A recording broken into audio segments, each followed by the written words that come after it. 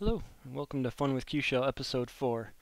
We're going to take a look at public key authentication between two IBMi lpars and an HMC in this episode. A few things just to go over the environment here for you. I do have two lpars set up. We've got Owl and Shark.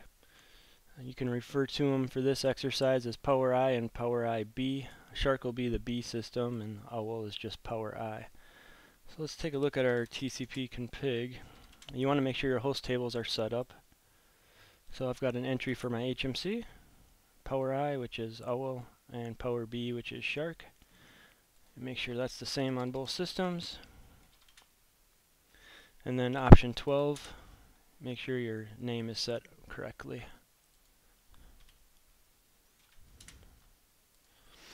Okay.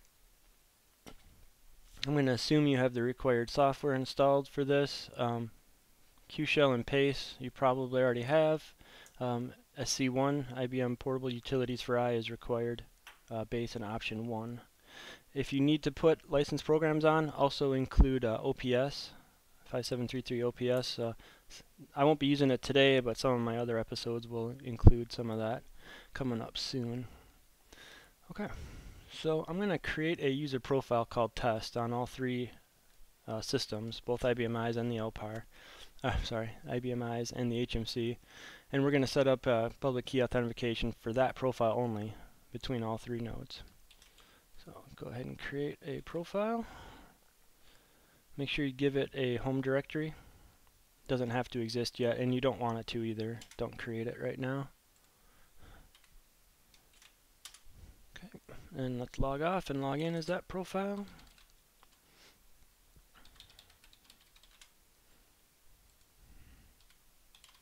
I'll do both at the same time. Okay, so let's go ahead and create that home directory now. Doing it now will set the proper ownership of the directory, whereas before it would have been owned by QSecOffer, and the directory and files have specific permissions and ownerships for this to work. And there's only one change that we're going to make here, but it depends on your system values and stuff, so just check it on your end. You might not have to actually run the commands. I will for my lab though. Okay, so I'm going to go into Pace to create my SSH keys, and we haven't talked about that before, but it's similar to Qshell, different environment. There's tons of information out there on it. You can go ahead and read that if you want. We do a call qp2 term to get in there. Alright, and I'm going to cd to my home directory.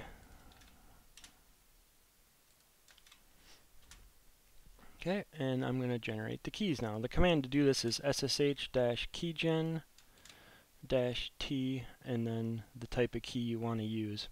A lot of choices here. Some of the original ones were RSA and DSA. If you're looking at some of the original documentation, you'll probably see that. There's some newer keys out now that are more secure. So I'll include some links in the notes so you can pick whichever one you want, so you can get some more information about those. Okay, you hit enter here. It's going to ask where you want to store the file. Take the defaults. Do not put a passphrase in, and that's it. Do the same thing over on the other box. Okay, cool. Now we're going to make a copy. Well, let me just show you what's in there first. So that created this .ssh directory for us. And if we look inside of there, you'll see we have a public key and a private key. We're going to make a copy of our public key and store it as an authorized keys file. You just do a simple copy. And we'll do the same thing over here.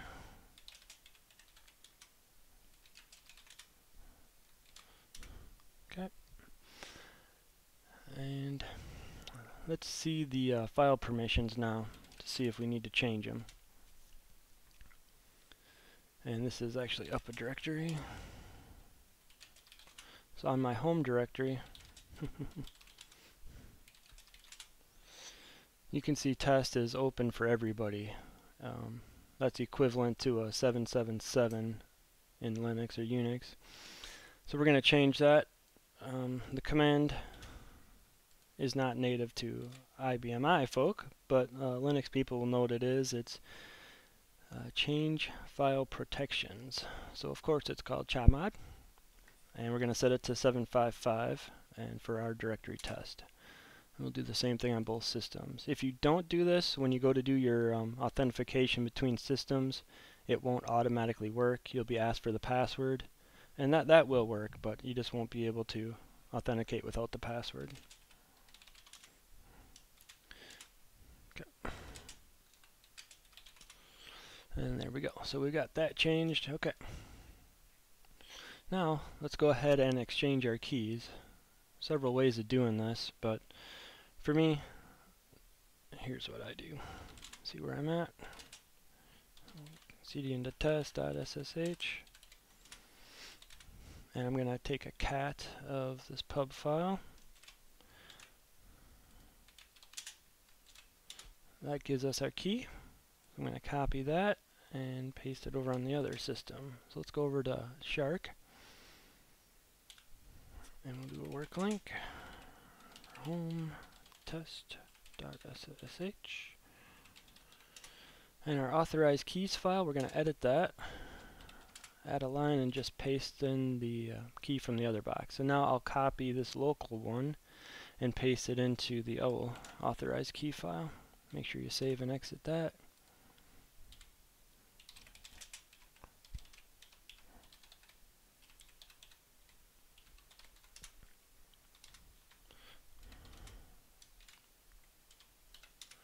Okay. So here you can see we have the local key for PowerI, that's OWL, and the remote key for PowerIB. Okay. So let's go ahead and try to connect across systems here. I'm going to go into Qshell. And I'm not going to specify a user ID. It's going to automatically assume whoever I'm logged in as is who I want to connect as. And the very first time you do this, it's going to ask you if you want to accept this. You just type in yes and hit enter, and if everything worked right, that's all you should get. To see what box you're actually on, you could run a command like hostname, and that'll give you the host name of the box you're currently logged into. And then to exit, you just type in exit, and then you should see we're now back on PowerI. We can do the same thing the other direction, just to make sure it's working both ways.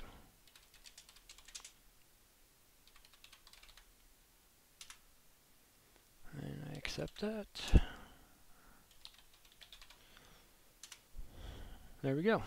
Okay, so now let's go ahead and exchange keys with our HMC. Just exit out of there. And we'll go back over here. Bring up that authorized keys file. And I'm going to open up a putty session to the HMC. Okay.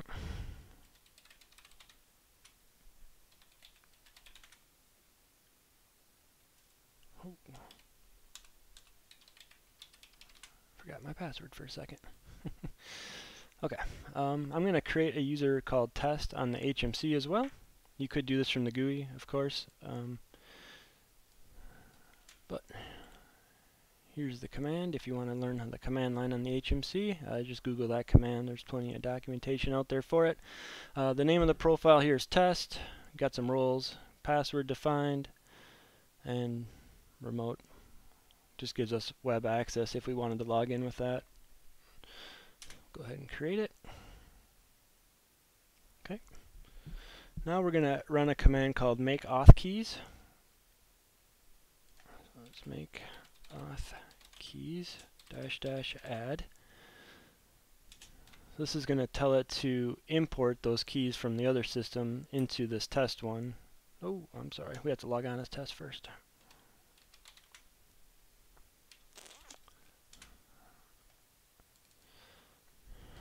Test.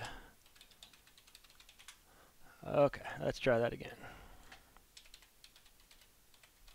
Make auth keys --add single quote, and then we go back over here and copy this, paste it, and put the single quote at the end. and do it again for the other key.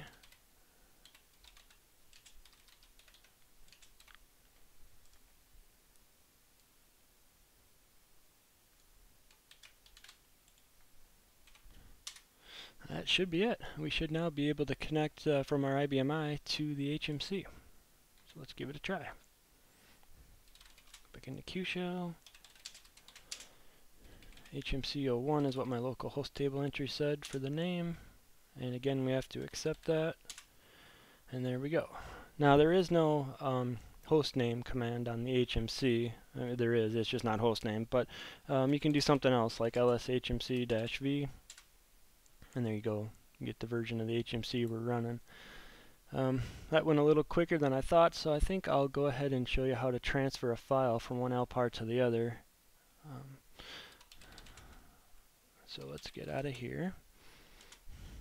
Okay, so let's take a look at our home directory. You see we have nothing in there. There actually is a hidden file or two in there. You just can't see it without changing some options there. But we're going to create a file on PowerI and transfer it to PowerB. So we'll go into Qshell, cd to home, test. To create a file, you do a command called touch, and you can set the csid by doing a uppercase C. And let's give it a file name, file.txt.